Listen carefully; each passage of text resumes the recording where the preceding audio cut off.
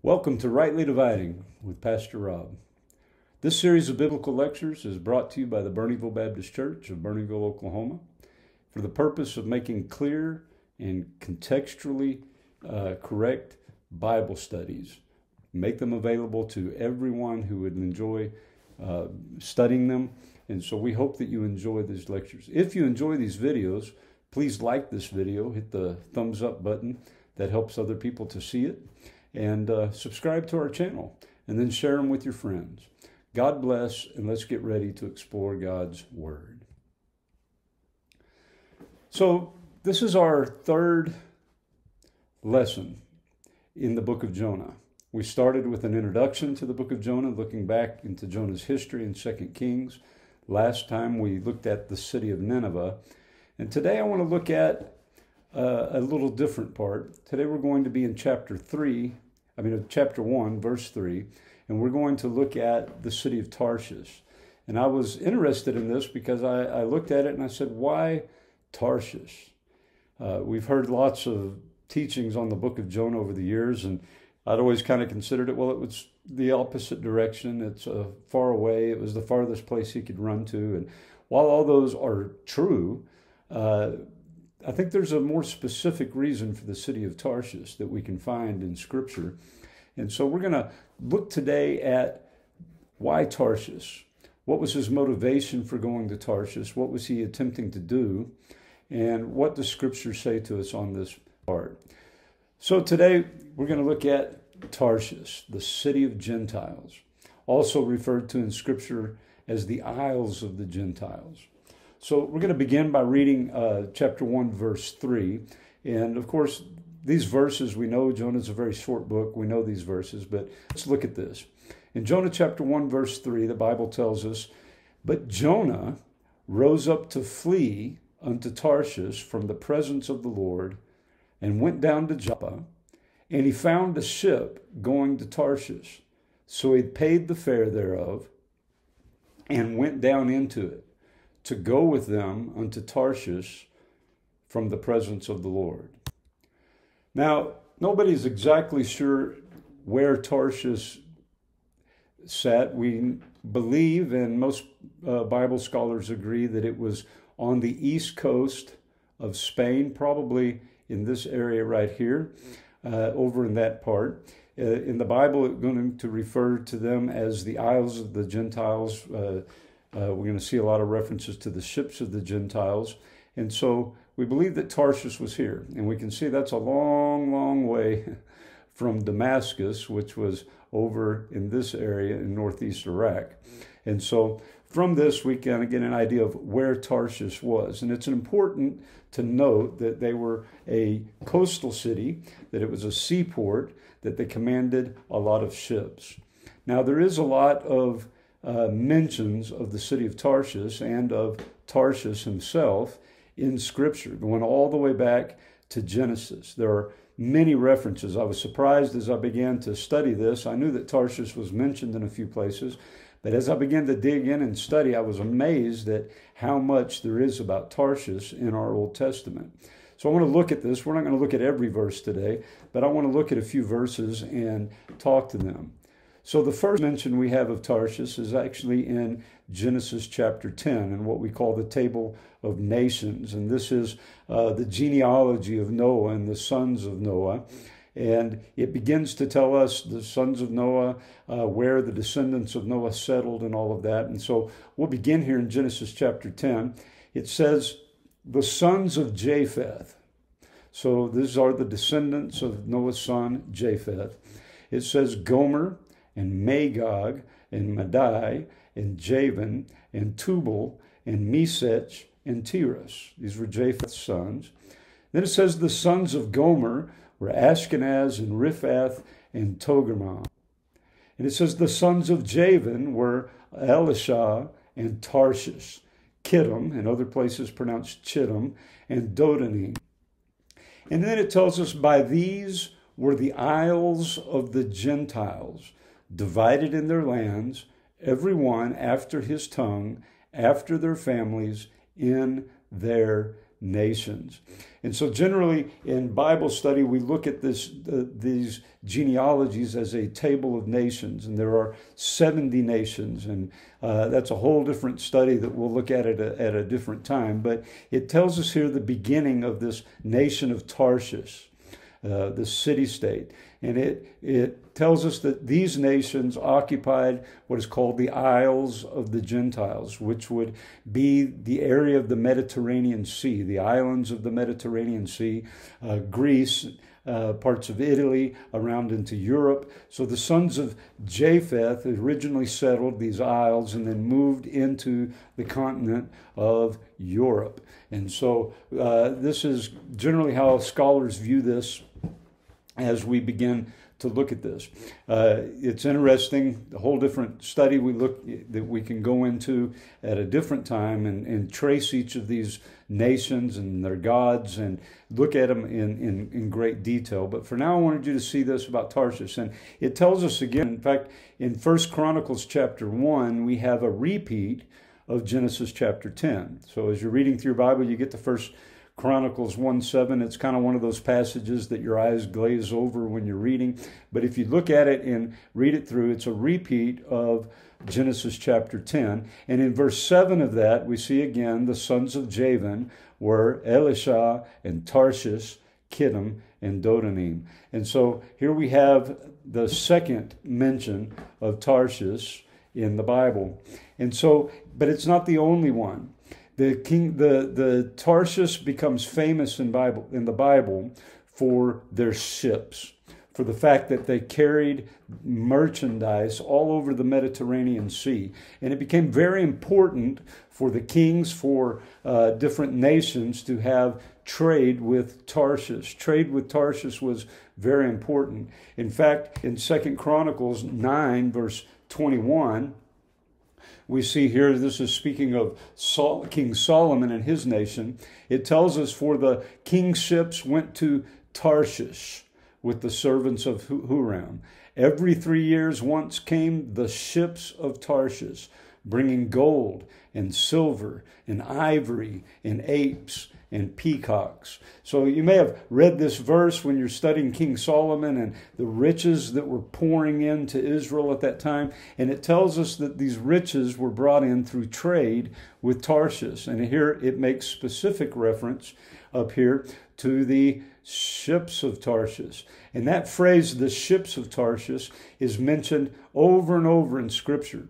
Even in Esther, in the book of Esther, it mentions the ships of Tarshish, and in Ezekiel and in Jeremiah. And there's a lot of prophecy dealing with Tarshish that we're going to look at in a minute.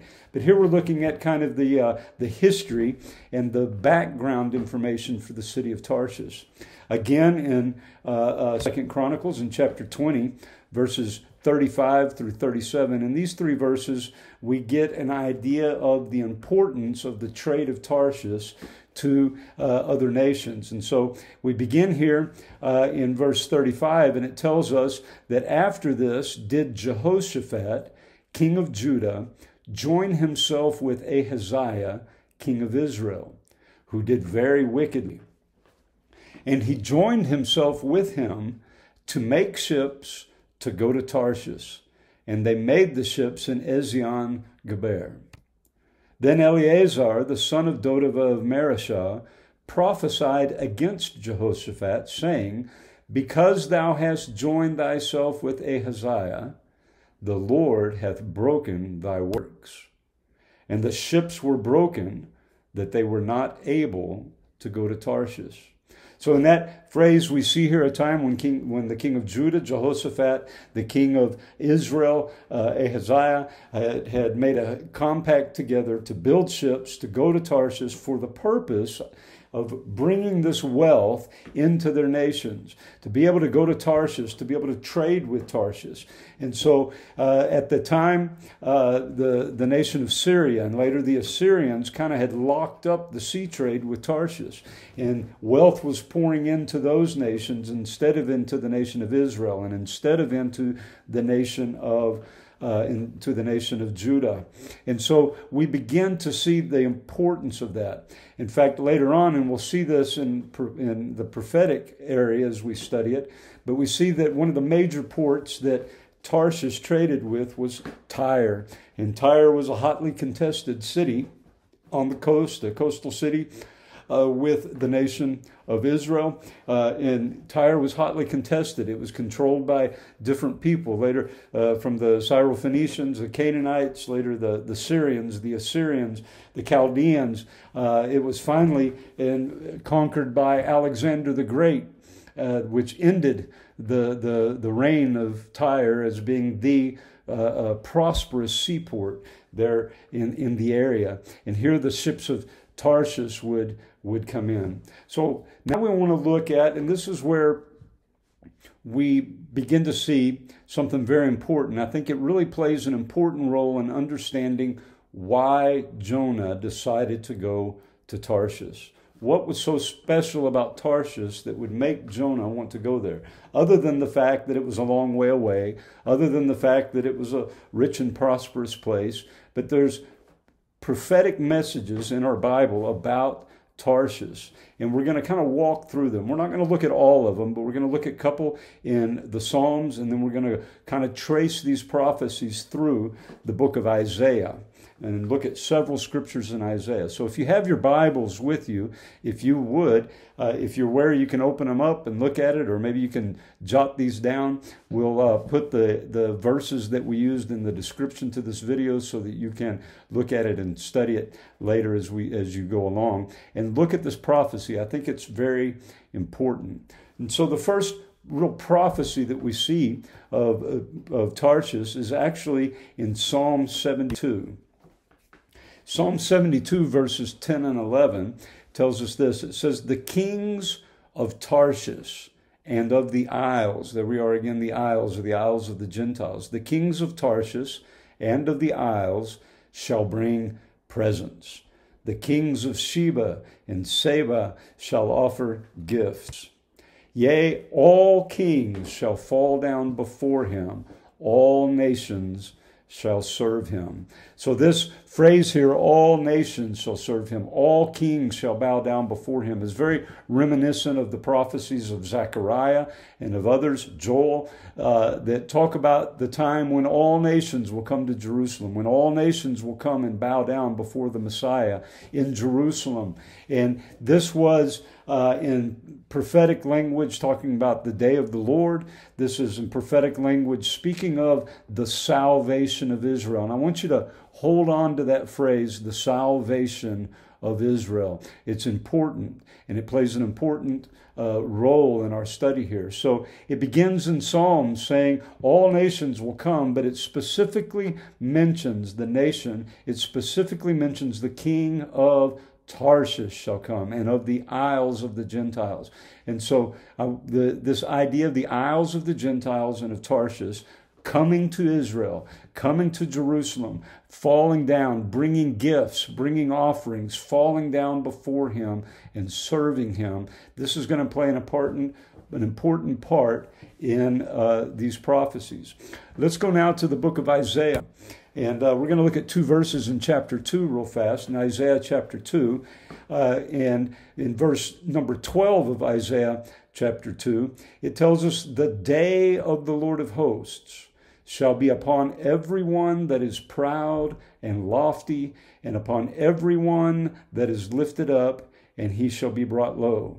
And now in verses 13 through 15, it's going to give examples of those who were lofty, who are being brought low. And we get to verse 16, and it tells us this. It says, "Upon all the ships of Tarshish." The ships of Tarshish, again, here is mentioned, is being included in these lofty ones that will be brought low. And they will be brought low specifically. They'll be brought low specifically in conjunction where it said the day of the Lord of hosts. That day, that great day when all nations shall gather before the mountain of God and worship him. And so this is kind of beginning the background information. It's linking Tarshish. It's linking the isles of the Gentiles. It's linking the ships of Tarshish and this sea trade that goes on, this great wealth. It begins to link this with the bringing in of offerings, the bringing in of presents, the salvation of Israel, the downthrow of the enemies of God, the downthrow of the proud and lofty who would dare to stand against God in his holy city. And so this is kind of the backdrop that we see. And it begins to get a little more specific. Now, we're going to go to Isaiah 23, and I'm not going to read this entire chapter. I would encourage you to read Isaiah 23 if this is interesting you to see it. And Isaiah 23 is not specifically dealing with Tarshish, although Tarshish is mentioned several times in it. But it's really a prophecy against that seaport city of Tyre. And it's a prophecy against them. And Isaiah in chapter 23 begins to prophesy of the downfall of Tyre, this great city. And actually, the city of Tyre it's not anymore, it used to sit out on a kind of a rocky outcrop island about a little over a mile and a half off of the coast. And it was walled, it was fortified, it was considered impenetrable. And we know from history that this is where Alexander the Great, as he comes and he takes over, is finally able to conquer the city of Tyre.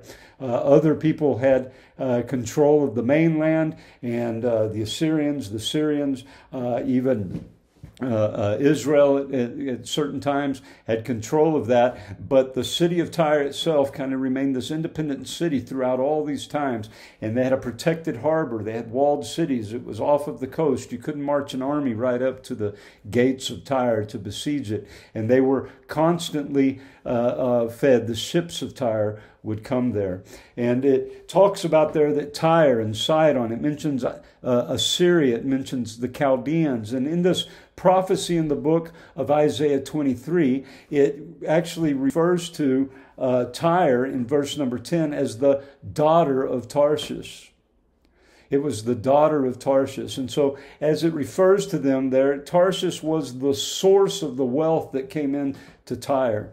And the prophecy begins to tell us that as the city of Tyre is destroyed, that it is going to bring down the wealth, that it is going to bring a lot of other nations down to their knees, because that wealth will no longer be coming in. It says, "Howl ye, ships of Tarshish," in various times in this book.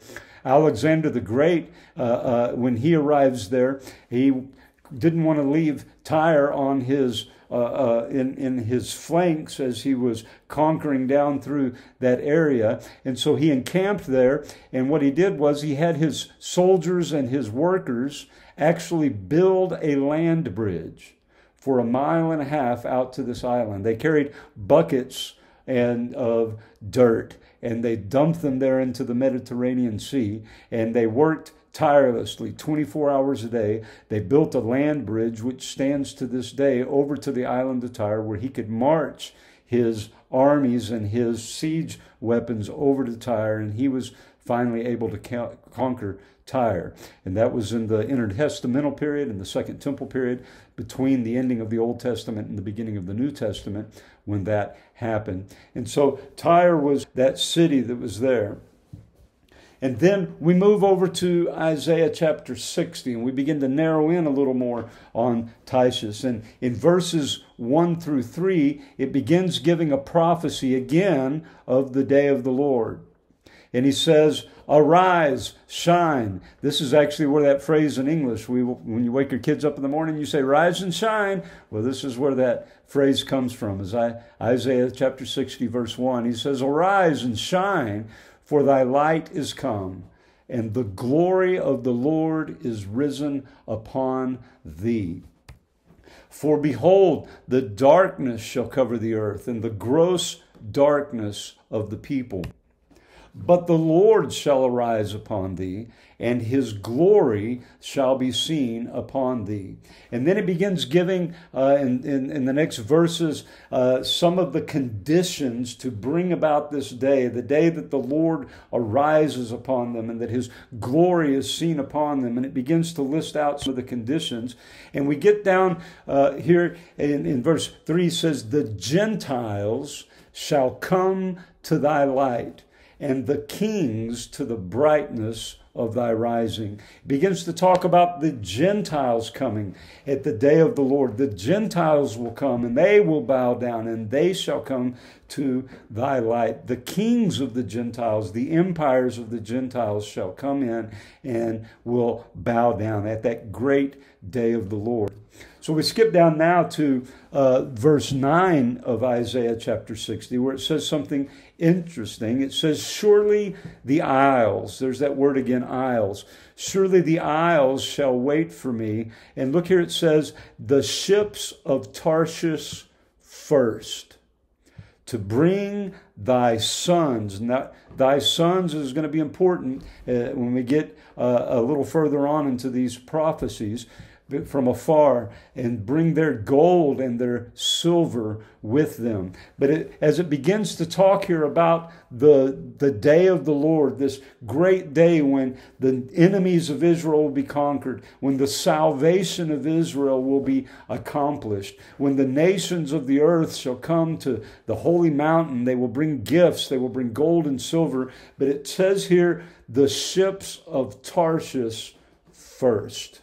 Okay, hold that in your minds. The ships of Tarshish first. And it goes on to say, at the end of verse 9, he says, unto the name of the Lord thy God, and to the Holy One of Israel, because he hath glorified thee. And so the beginning of the salvation of Israel begins with Tarshish. It begins with Tarshish coming in. It begins with Tarshish, the children of Tarshish coming in as sons of God, the Gentiles coming, the kings of the Gentiles, the isles of the Gentiles, all of these phrases we see here in this, that they come to Israel, and that this is the beginning of the day of the Lord, these Gentiles coming up. Now, some of this may seem a little familiar, and we're going to look at that in a minute, but I want to look at one more prophecy in Isaiah. And for a lot of people, this is kind of a dark prophecy.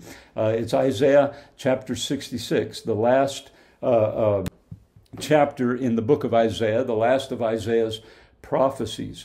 And he begins here, we're going to read several verses here. We're going to begin in verse 18 and read down through verse 24. Again, all of these scripture references I will put in the descriptions to this video. If you'll click on the descriptions, you can find all of these for your own study. So let's begin here in Isaiah 66, verse 18. For I know their works and their thoughts, and it shall come that I will gather all nations and tongues, and they shall come and see my glory. So we begin to see this again. But look here what it says. I will set a sign among them, and I will send those that escape of them into the nations. To where? To Tarshish, to Pul and Lud that draw the bow, to Tubal and Javan. So where have we seen Tubal and Javan before? Well, Tubal is part of that great prophecy in Ezekiel about Gog and Magog. Well, Tubal and Javan were two of the sons of Japheth, from which the nations that are called in Genesis chapter 10 the Isle of the Gentiles are born. Pul and Lud are all other places among these nations, but it begins here with Tarshish. And the idea is, he said, you know what? The remnant of my nation that escapes the judgment of God in the day of the Lord, this remnant that remains in Israel faithful, he says, these I will send into the nations, to Tarshish. Okay? And we see here in the next verse that he's going to send them to the isles afar off, that have not heard of my fame, neither have seen my glory, and they shall declare my glory among the Gentiles. You see, the beginning of this, talks about Tarshish coming in first. It talks about these nations coming in. But before these nations can come in, before the isles of the Gentiles and the kings of the Gentiles and the nations of Tubal and Meshech and Javan and Tarshish can come in, first there has to be a sending out. First there has to be a sending out of those who will go.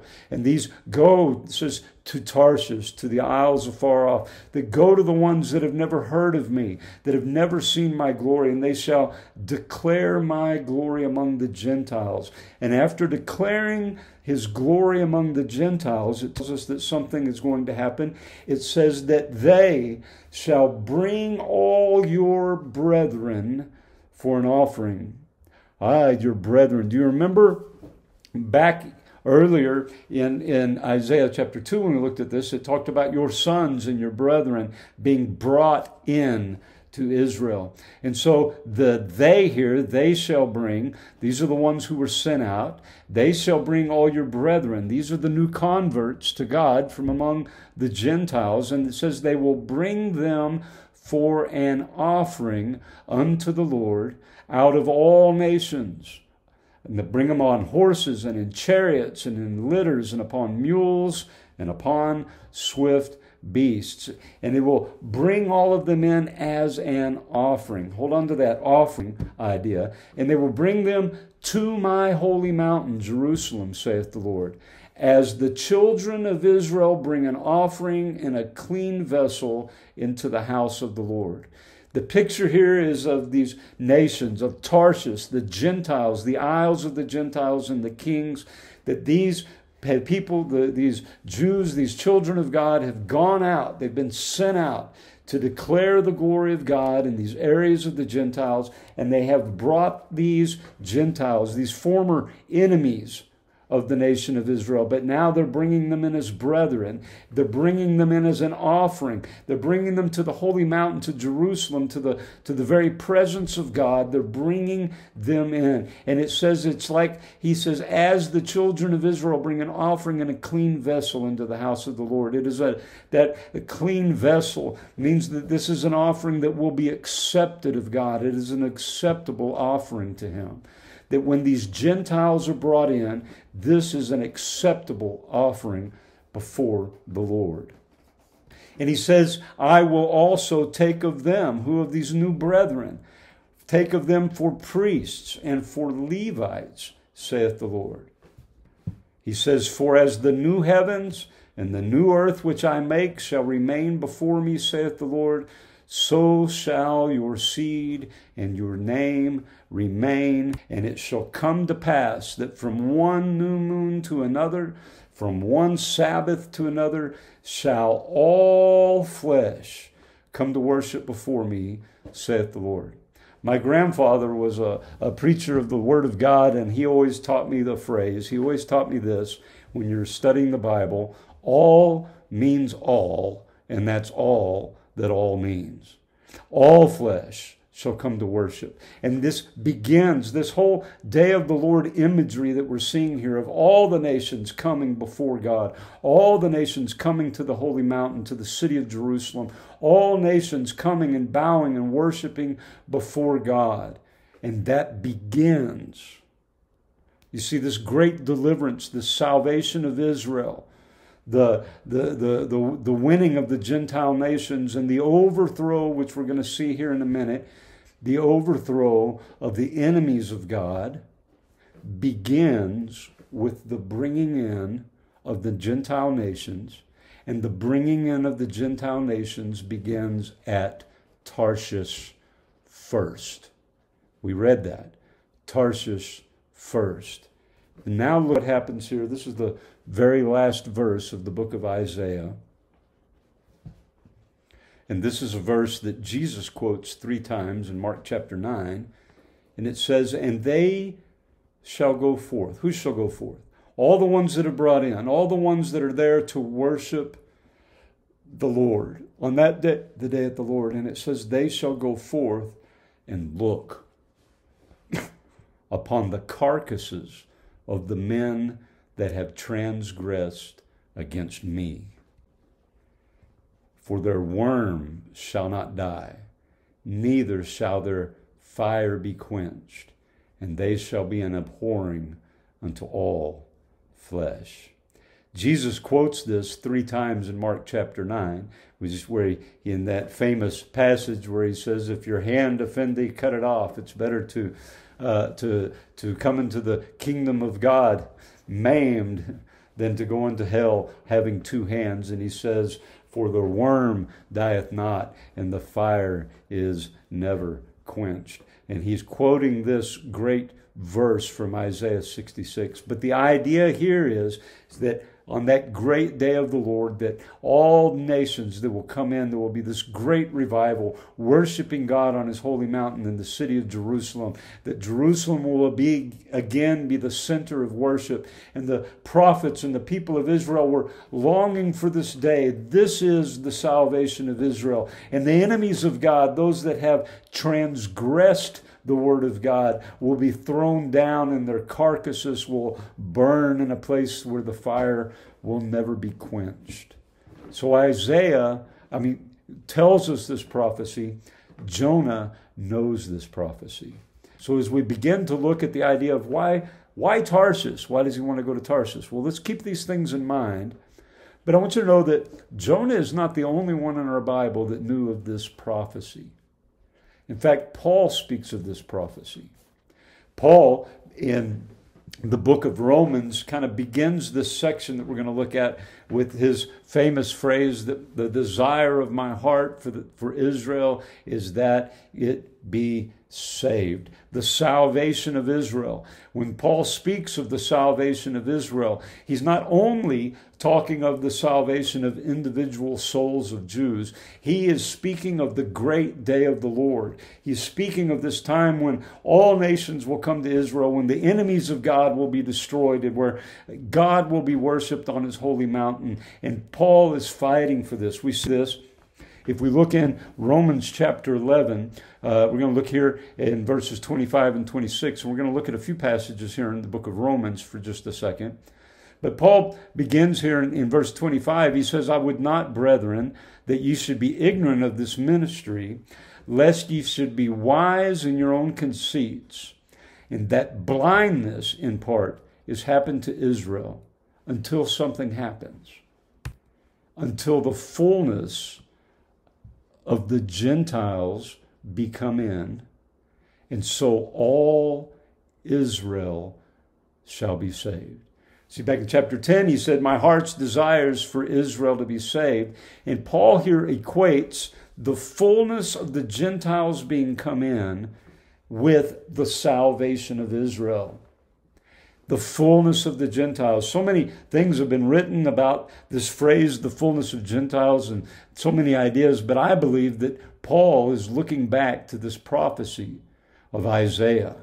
And it begins with Tarshish. Paul goes on in chapter 15, in verse 16, Paul says that I should be the minister of Jesus Christ to the Gentiles, ministering the gospel of God. And look at this phrase, that the offering up of the Gentiles might be acceptable, being sanctified by the Holy Ghost.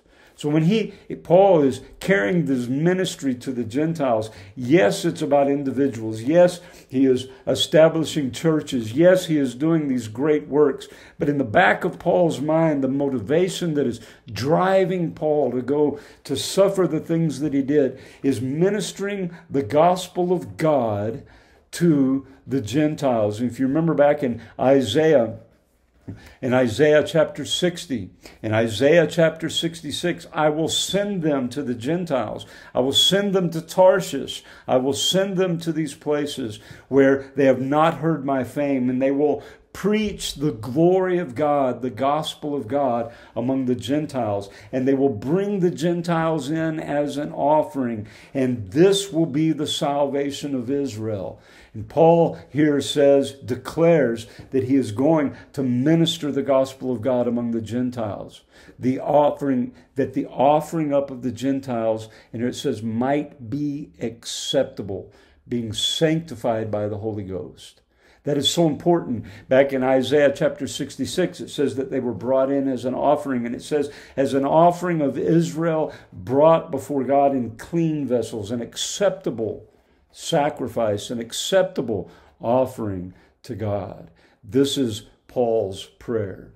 So how does this equate to Tarshish? Well, if you go on to Romans chapter 15 in verse 24, in the first part of verse 24, here writing to the Christians there in Rome, he says, whensoever I take my journey into Spain, I will come to you. Into Spain. Why Spain? Spain is where Tarshish is. Now I want you to understand, Tarshish is not Tarsus. Tarsus is in Asia Minor, in the Roman province of Cilicia. The city of Tarsus was a Roman colony where Paul was born. This is why Paul has Roman citizenship, being born in a colony of Rome in Tarsus. But this is Tarshish. And Tarshish, remember, they're on the coast of Spain.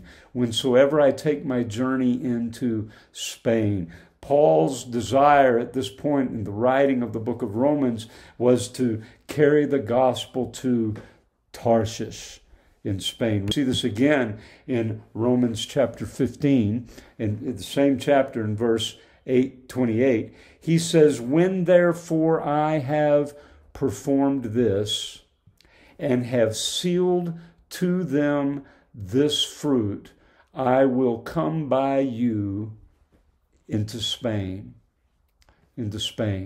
Tarshish again. But the first part of this verse is kind of interesting. He says, when therefore I have performed this. This, I believe, is speaking of a vow that Paul makes. And he says here, have sealed to them this fruit. Do you remember at the end of Paul's missionary journey where he goes into Achaia and Macedonia, and he has the Macedonian call. He goes to Philippi, Thessalonica, Corinth. He crosses over into Ephesus there across from Corinth. And then he comes back to Corinth. He goes back up through Thessalonica, Philippi, and he brings this crowd of young men, Gentiles that have been warned. In the book of Acts, chapter 18, it tells us of this, and it tells us that Paul had shaved his head, for he had taken a vow. And you remember they as they're coming back around, they come to a city called Troas, which is there right across the strait going into the Black Sea. They're from Philippi, from Macedonia, and they're gathered there, and this has this great gathering. Luke is there, and others are there. It gives us a list of ones that are from Thessalonica, that are from Corinth, that are from these different Gentile cities that Paul has won to the Lord, that are now following him. And Paul makes a vow. He shaves his head, and he delivers this great sermon at Troas. It was at Troas where he delivers the sermon, and he preaches all night long, and the young man falls from the upper story, from the window. That's at Troas. And Paul has made a vow to carry these young men back with him to Jerusalem. And they board a ship, and they go, and they travel, and they stop in these different places. They stop there in Sidon, and the men from the church at Antioch come over and warn Paul, don't go to Jerusalem, don't go to Jerusalem. But Paul has made a vow, and here in Romans chapter 15, he declares his intention to perform this vow, to seal to them. To who? To Israel.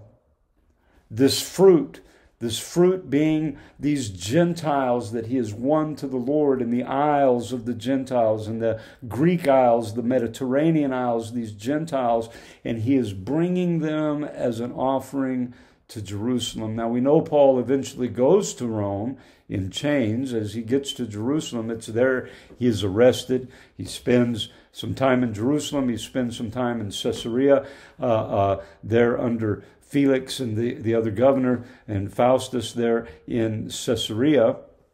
another colony of the Roman colony there in Israel, where he is put on trial and eventually sent to Rome. He doesn't, that we know of in Scripture, ever make it to Spain. So why Tarshish? Why Tarshish? We see how important it was to Paul. We see how important it is to this idea of the salvation of Israel. So back to Jonah. Jonah receives word from the Lord. The Lord says, Jonah, arise, go to Nineveh, that great city, and cry out against it, for their wickedness is come up before me. But he doesn't want to go to Nineveh. He looks at the salvation of Nineveh and says, that's a temporary solution. You see, for Jonah, Tarshish was the key to the salvation of Israel. Tarshish was the key to the salvation of Israel. If Jonah could win Tarshish and bring in the Gentiles as an offering, then he would see the enemies of God destroyed. He would see the day of the Lord begin, the salvation of Israel, and he would stand again in a united Israel upon the ramparts. Upon the ramparts. If he could just bring in those Gentiles as an offering, he'd see the enemies of God destroyed. He would stand on the ramparts there of Jerusalem and look out at the carcasses of the bodies of those that had been destroyed. So we get to verse number 3. God says, go to Nineveh. But it says, but Jonah rose up to flee unto Tarshish from the presence of the Lord. The second part of this verse says he went down to Joppa and he found a ship going to Tarshish. That makes it sound like he went down there, this ship's going to Tarshish, let's go. Like he hadn't made up his mind, but there's a ship going to Tarshish and he jumps on it. No, because he said in the beginning that he rose up to flee to Tarshish. It was an intentional decision on the part of Jonah to go to Tarshish. It was intentional. I'm going to go to Tarshish. I'm going to bring this in. And he goes to Joppa. He finds a ship that's going to Tarshish. He pays this fare. He goes into it and he goes with them unto Tarshish from the presence of the Lord. You know, I was thinking about this in my life. We spoke about this a little bit at the ending of the last lesson in this series. But so many times we want to decide how to serve God. See, Jonah couldn't understand how that Nineveh repenting was going to save Israel. He couldn't understand how a God blessing Nineveh, you don't bless Nineveh, we need to bless Israel. And he's looking at the evil kings of Israel and the Baal worship going all around him. And he's looking at all of these problems and he's reading the scrolls of Isaiah and he's communing with God. And the heart of Jonah is for Israel to be saved. And so he decides, I am going to make this happen. I am going to force God's hand. But he was not the one that was called to go to Tarshish. He was not the one called to do that. You know, so many times we want to bring about God's plan. And we decide how that best can be done. But you see, God has a plan worked out every step of the way. And before God could bring about the day of the Lord, Jonah needed to go to Nineveh. And there was a purpose in Jonah's going to Nineveh. But Jonah couldn't see that purpose. Jonah wanted to go to Tarshish. You know, so many times God calls us to do something that we don't want to do. And we decide, you know, I'm doing enough. Or this other thing that I want to do, it's a good thing. It's not a bad thing. Going to Tarshish, bringing the Gentiles into the holy mountain, that was not an evil desire. It was not an evil thing. Preaching the gospel among the Gentiles, seeing them saved, seeing the kings of Tarshish come. And Jonah decides, I am God's prophet. I can bring that in. A lot of times we want to do these things that we enjoy doing. And they're good things. But occasionally it's not the thing that God has called us to do. It's not. And when you begin to wonder, why is God not blessing my ministry? Why is not God blessing the things that I want to do? Even our prayer life becomes, Lord, this is what I want to do. I want you to bless it. Lord, this is what I want to have. Lord, I want you to bless it. Instead of saying, Lord, where would you have me go? What would you have me do? Because everything that is going on in the nation of Israel is working for the furtherance of God's plan, even when it's uncomfortable, and even when Jonah didn't understand it. In our nation today, in the United States of America, and in other places, wherever you are that are watching these videos, there are things going on around us that we don't understand. And how can God be allowing this to happen? And we don't understand. You know what? If our nation goes in a direction that is against what we think it should be, you know what that means? That means that that is how God is furthering his plan, even if we don't understand it. That doesn't mean that we don't fight against tyranny. It doesn't mean that we don't stand against injustice. It doesn't mean that we don't stand for the Word of God and vote our consciences. Of course we do those things. But whoever becomes our president is going to further God's plan. And sometimes these intermediate steps to get to the final fulfillment of God's plan are uncomfortable to us as children of God. So the question for you is, why are you going where you're going? Why did Jonah go to Tarshish? Because he wanted to bring about the salvation of his people. That's a noble, noble cause. But the problem was, it wasn't what God had called him to do. So many times we decide on a noble cause that we want to see come about, but maybe it's not what God had caused us to do. And I'll tell you, one of the ways we can know is whether or not God prospers. Whether or not God prospers it. And we're going to look at that in our next lesson in the book of Jonah, which I'll probably put out in about a week. My next lesson that I put out, we're going to put out some questions that have been asked to me about different hard portions of the Bible, and we'll do that. I thank you so much for your kind attention. I hope you learned something. I hope that I was able to present this in a way that was clear to you from Scripture. And if you have any questions, put them in the comments. I'll be glad to respond to questions. And also, if you have questions about anything in the Bible, a verse you don't understand, put the question in the comments. And I will occasionally take one of these videos and we'll make it a question and answer, and I will take some of the questions and I will try to answer them from God's Word. If I don't know the answer, I will dig in and I will study it. And when I think I am able to, I don't mind telling you there are things I don't know.